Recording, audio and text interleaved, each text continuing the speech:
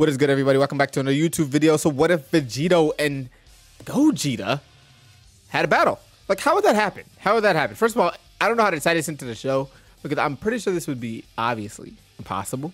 So when Sparking Zero's terms, I think we're going to create like a multiverse type thing.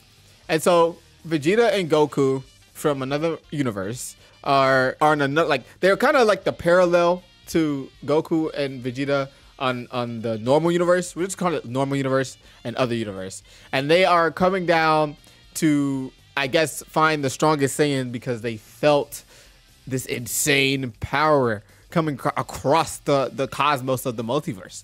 And so it was Goku and Vegeta from our universe, normal universe, training. And so with that, we're going to be doing it in a hyperbolic time chamber because I feel like this could be like the portal, you know, how they get access through other universes. And so maybe Goku and Vegeta was going so hard that they ripped a time portal into it and brought in mirror versions of themselves. So we're going to have a mirror match, right? And then the mirror match is going to kick off, start off, whatever. And basically, in both respective universes, both don't know the other fusion. So our normal universe is going to be Vegito. We're going to get the strongest one, obviously.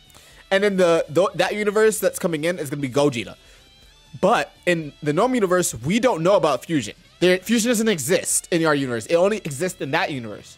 And so it's just playing mind games a little bit, just role playing and stuff like that.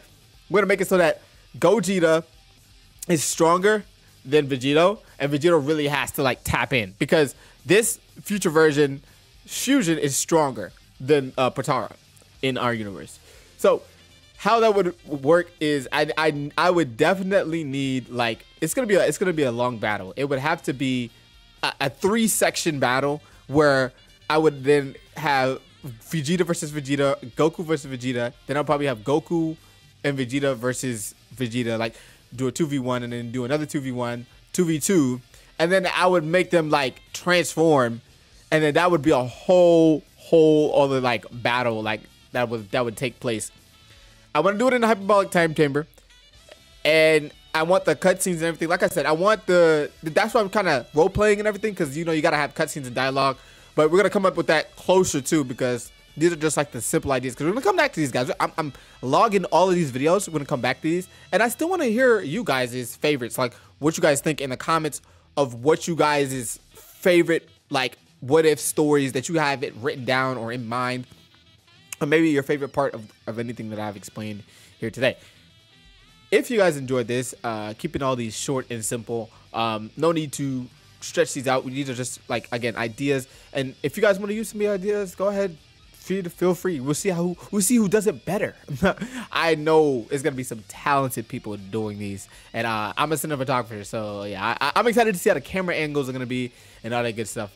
Maybe we can even change scenes and tie some of these stories together. We'll see. Leave a like on this video, subscribe if you're new. Let's get on some more Sparking Zero what if content. Peace.